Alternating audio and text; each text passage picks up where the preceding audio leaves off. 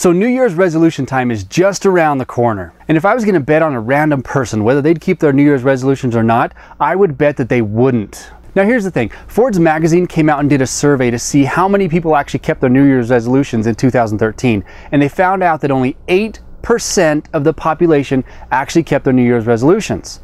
8%, that's awful. But what can we do differently to make sure that we actually achieve our New Year's resolutions? Well, let me tell you a little bit of a story about how I went from the 92% of people that tend to fail and move myself to the 8% of the people who succeed, and how you can do it also.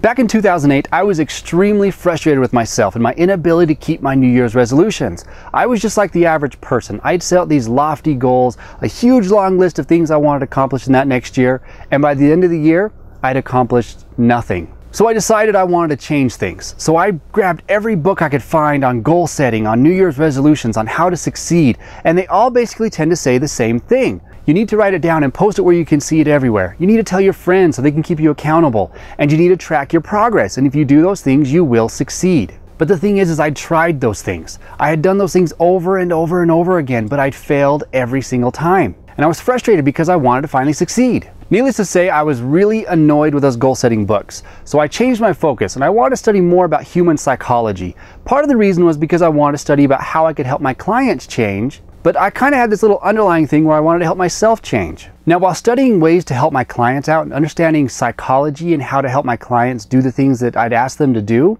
I realized these are things that I need to be implementing on myself. You see, the books I was reading were more than just the rah-rah, you can do this, write down your goals and just work hard, but it had real-world, proven ways to help you change your life. And from these books, I've come up with 4 things that can guarantee you will change your life in the next year. And I know that that's a pretty big statement to say, but after I tell you these 4 things, I'll show you how I applied it to my own life and what I was able to accomplish this last year. Number 1 is to set small, easily attainable goals. And that kind of goes against what we're normally taught. We're normally taught to set big goals, things that will get us excited.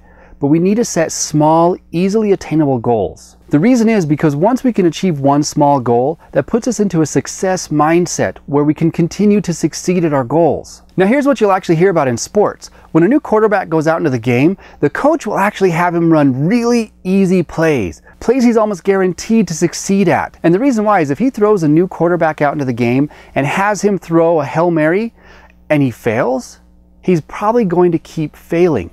He's going to have that failure mindset right away. But if you throw him in and you have him run easy plays, ones that he'll most likely succeed at, and he succeeds, and then the next one you make a little bit harder, and he succeeds again, and then you make the next one a little bit harder, and he succeeds again, eventually that quarterback's going to get into a groove, and he's going to be able to keep succeeding.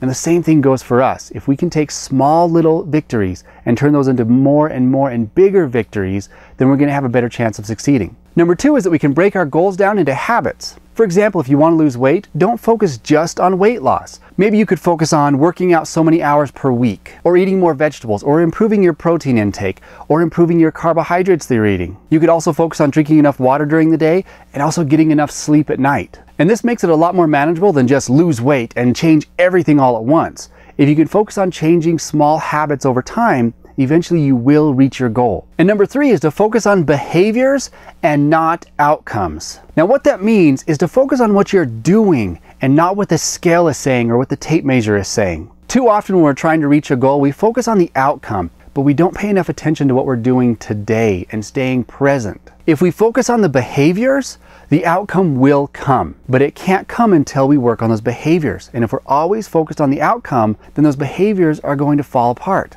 And those behaviors are what really get us to our goal. So we need to make sure we're focusing on those. And now number 4 is to focus only on one goal and one habit at a time. Now when I first saw this in the books that I was reading, my first feeling was, I can't do this. This is going to be too slow. I won't be able to accomplish what I want to in the time frame that I want to accomplish it in. But the more I thought about it, I realized I wasn't achieving my goals because I was focusing on too many things at once. And so I decided to give it a try myself, and in this last year, let me tell you a little bit about what I've accomplished so far. First, I wrote a book and published it on Amazon. Second, I created my own blog, and when I say created my own blog, I mean I designed it, I built everything, I put everything where I want it to be, and I have 0 technical knowledge on how to create something like that. And along with that, I've built 3 other websites. Now, these aren't elaborate websites, but again, I had 0 technical knowledge before I tried this.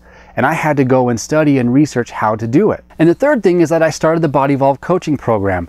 And this wasn't a small task. So far, this program has over 300 lessons, a 12-month workout program that includes descriptions and pictures of all the exercises, videos of all the exercises, a workout log, and all of this has required me to learn how to record video, edit it, do some graphic designing, and some other things that I did not have knowledge about before I even started. And also this year I started teaching at a local university where I had to completely recreate an exercise physiology course.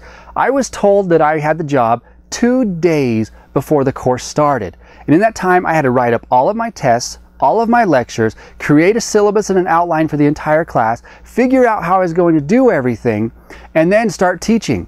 And every day I had to keep myself 1 day ahead of the class to make sure that they were getting the information they needed and they knew what they needed to do to succeed in the class. And along with that, I also entered a body transformation competition for myself, which required me to be extremely strict on my eating as well as follow an intense training program. But over the course of this contest, I put on 46 pounds of muscle and actually gained the most weight in the history of this program. And along with that, brought home some money. And also in the course of the last year, I've almost completed my 2nd book. And I was able to do all of this by focusing on one thing at a time. And trust me when I say that I've been able to accomplish more this last year than I have probably in the last 2 or 3 years. And it's because I finally applied what I've been teaching my clients to myself. Now, what can you do to keep your New Year's resolutions and make sure that you change your life in the next year? All right, so here's what I recommend. First thing, write down your New Year's resolutions. Make a list of what you want to accomplish in the next year. Next thing is break each one of those down into specific habits. And once you've got all the habits laid out, pick one goal that you want to work on.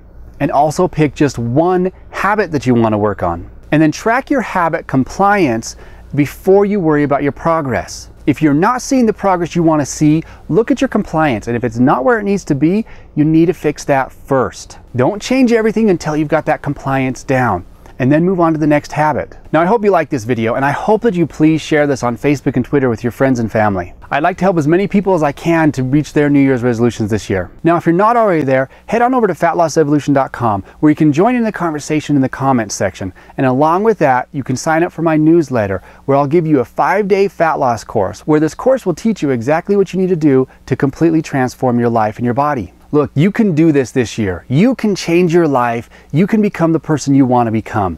It doesn't take as much as you think it will take, but the important thing is to make sure you're focusing on the most important actions. You have more potential inside of you than either one of us will ever understand. You can accomplish whatever you want. Now go ahead and do it. Take action and do what you need to do to reach your goals today. This is John Gibson. It's been great talking to you, and I'm out.